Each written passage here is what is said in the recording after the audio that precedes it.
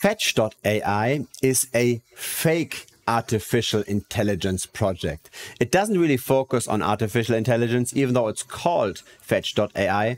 And I think the reason for this is simply to get investors money, to ride the AI wave and to collect money for the FET token.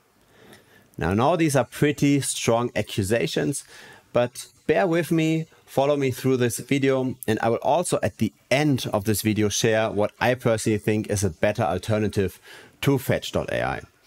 So we're going to look at the fundamentals, at the research that I've done, and we're also going to look afterwards at the technicals, at, for example, holder growth. We're going to look at the momentum behind the token. Maybe it makes sense to just short-term flip it, right? To try to buy it now when everybody's looking at the whole token.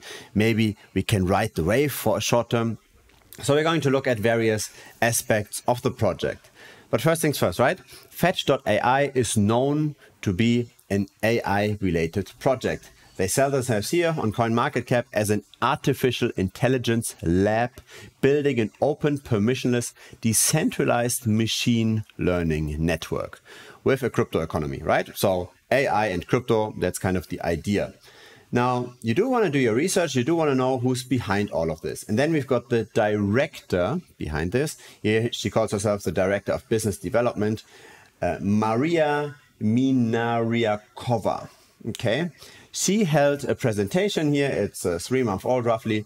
It doesn't really focus that much on what Fetch.ai is doing. It's selling other kinds of projects in this whole context. So it looks at some kind of a Catena X project. It looks at a co-learn project, not really that much related directly to Fetch.ai.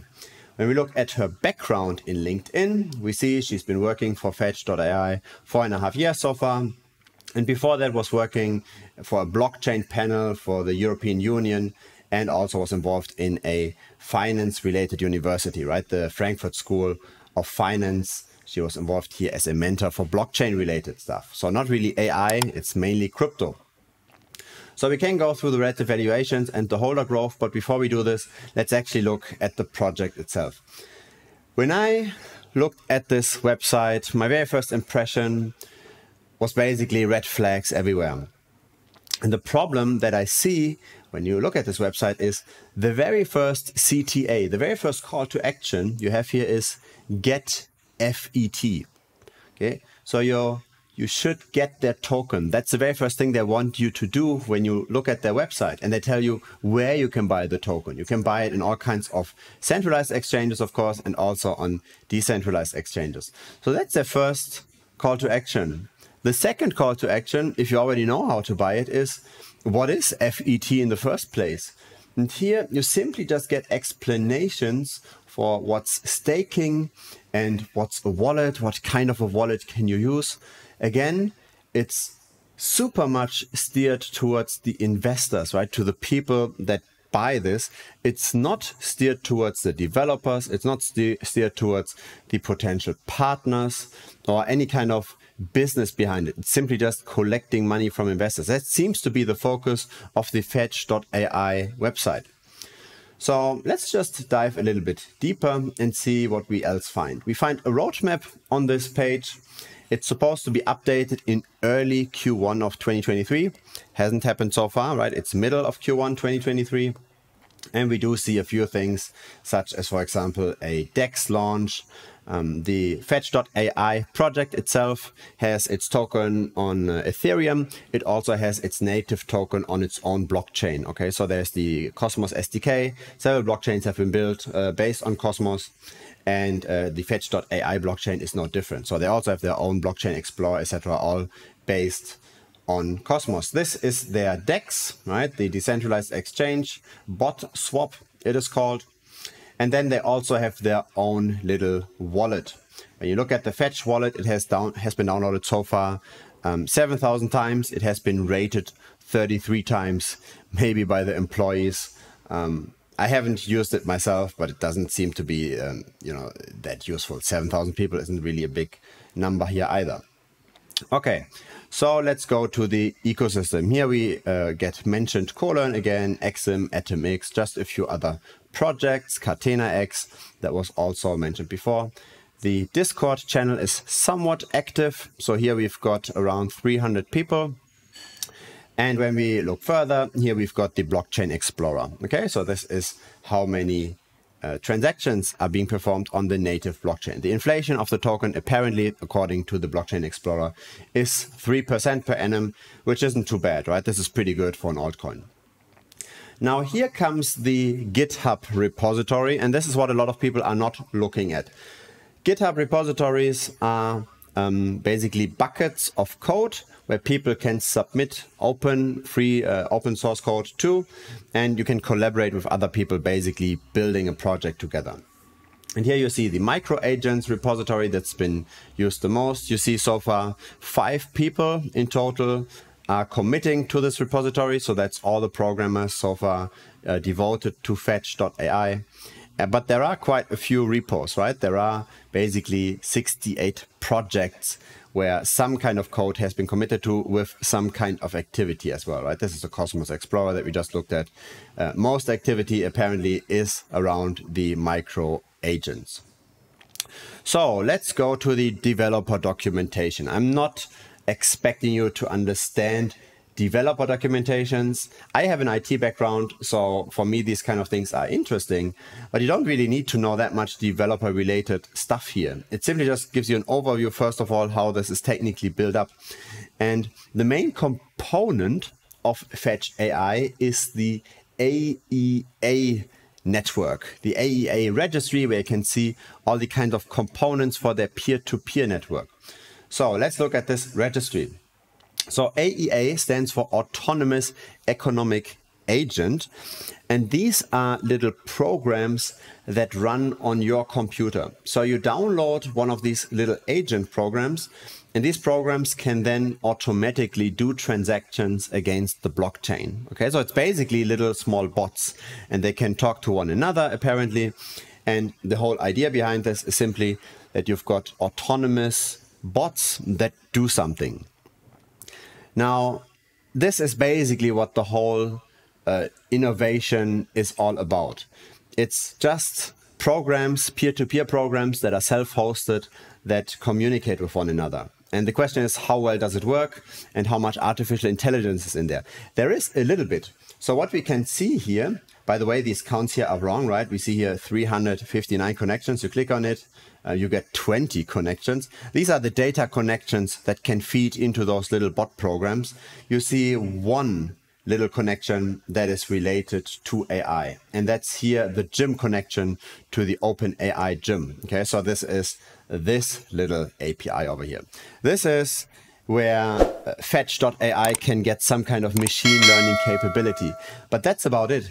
If you look at all the other connections that these little programs can get, it's Google Calendar, it's a connection to an email client, it's a connection to just, an API REST client. It's nothing that's like, that's any kind of, no cutting edge innovation at all, right? It's just mail and calendar and data transfer, and it's simply just these small little programs that can potentially talk to one another, but do they really do anything useful? That's the question. Now, how do you host these little programs? You can download them. So let's go back here again. Let's look at these agents. Okay, these are the programs that you can run. They say, first of all, on the overview page, they say you've got 1007 agents. It looks like a typo because it's 107 agents. So I'm not sure if somebody manually typed this in. These are the little programs that you can download. And then you can run them on your computer using the AEA manager. Now, I've tried to do this. So I downloaded that manager. I tried to run this. When you do this, you first have to install Python as well. You have to install VS Studio. You have to install all kinds of stuff. When you then try to run it, I have it here now on Windows 11. It fails upon loading. Okay, so I can't actually do anything with it. I watched a few YouTube videos around this manager, and it simply just shows you how to put this program into this little interface, and you can start and stop it. That's about it. And then there's like this big grandiose vision that's being sold that these managers, they could do all kinds of things, right? They could take care of the courier related work. They could take care of buying tickets or organizing plane tickets or whatever it is, right? A lot of grandiose claims, which I do not see here when I look at these kind of agents, right? There is nothing in here that gets me excited whatsoever. There's like weather agents and that kind of stuff. Yeah, right. Simple weather buyer, temperature lookup. That's what you see. Okay, so this is the first impression that I had with all of this. There seems to be something going on. There is some kind of technology, right? It's not like nothing, but the focus of the founders here definitely is not to progress that technology and to really do anything, especially AI related, right? Where you have a lot of data, you train a data set to accomplish a certain task. When you look, for example, at the thumbnail of this video, right? This was true AI being used, right? I used Midjourney for that, right? I just looked for a broken, destroyed, damaged, sad robot burning in fire with explosions, atomic bomb, whatever, right? This is what I got. I find this is relatively eye-catchy, right? Like it's kind of representing how this AI is broken. This whole idea of AI for Fetch.AI is really true. But AI does have its place, right? This is useful, right? You can generate pictures. You can also use ChatGPT. You can get some answers. AI does have its use cases, but you need to properly build it. And what Fetch.ai is doing is not necessarily building any AI. They've got one implementation with Jim. That's about it. And everything else they do is just peer-to-peer programs talking to one another, layered on top with a connection to a Cosmos SDK-based blockchain. That's about it, right? They also have a DEX, and this blockchain here has apparently 300 million locked so far, but that's about it. So that's the overview about that. Now let's look at the relative valuation though, right? So you don't just want to make all your investments based on fundamentals, because very often fundamentals and price can decouple quite a bit. If there's simply just one big YouTuber that's pushing something high, right? That's really marketing a certain crypto project. A lot of people just buy in, right? Completely mindless without doing their own research. Now let's look at this. How is Fetch.ai doing? They are actually, since beginning of the year, going up quite a bit, 350% so far. Since the bottom in November of 2022, they went up by 600%. So the performance in itself wasn't bad at all. If you look at the relative performance to Ethereum, so Fetch to Ethereum, also very, very nice, right? A 460% increase. Now, where does this come from? Of course, from the AI hype. If you want to buy an AI token, you obviously want to buy something that has AI in its name. It's similar to the .com bubble, right? Some companies, they simply just renamed themselves. They called themselves XYZ.com, suddenly got all investor money and the stock prices went up. It's kind of similar now. Everybody looks at AI, and so Fetch.ai in crypto seems to be the place to go. When you look at the holder growth, right? When you look at the ETH-based FET token, how did this develop? We can see that since November of last year, the number of holders went from 20,000 to currently roughly 27,000. Now there might be a few more holders. I put a limit here of minimum balance 10 tokens, okay? So when you look at the wallets that have at least 10 FET tokens, which isn't a lot of money, right? This is like $4. That's the number of holders you currently see. So that's where you see the price appreciating coming from. So what I find interesting around this effect also, right? What you need to be aware of is the number of holders here, they did not even increase by 50%, right? It went from 20K up to, say, 27K, right? So it went up by roughly, what is that, 40% or so? But the price itself, it went up way more than 40%, right? The price itself relative to ETH went up by 400%. So you've got a real leverage effect here. When there's attention on something, the price can really, really explode.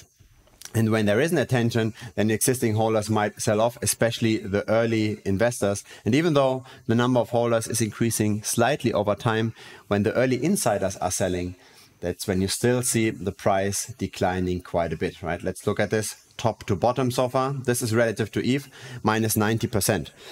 Why do I look at this relative to ETH? Because this is how you can kind of distill the idiosyncratic movements, right? When all crypto is going up, of course, FET token is going up as well. And when all tokens go down, FET joins the party. But when you divide the token performance by, say, Bitcoin or Ethereum, you have less of that effect. You have more of the FET specific price movements. And that's what we see here. A really steep increase simply because people join the party, and this is still rising fairly quickly. So I'm not saying at all that the FetchAI token needs to go down in price now simply because there's so much attention on AI itself. But what I think is a better choice is to simply to still bet the money on the project that's also fundamentally sound. So there are AI tokens that have very charismatic people behind them, that have a strong, very active network of projects behind them. And that's actually what the next video is about. So directly after this video, you're going to see the thing that I personally, in the crypto.ai space, I invest in. Before you go to this video though, one more thing. There is a Telegram channel that's to be seen here at the bottom, right? When you look here at the bottom, you see a Bitcoin strategy channel. Simply search for that within the Telegram app. There we can discuss a few crypto projects. Maybe you've got one that you would like to get analyzed. Simply hit me up there on Telegram. So looking forward to see you in that Telegram chat. And of course, looking forward to see you in the next video, right? The AI project that I actually invest in. Thanks for watching and see you there. Bye-bye.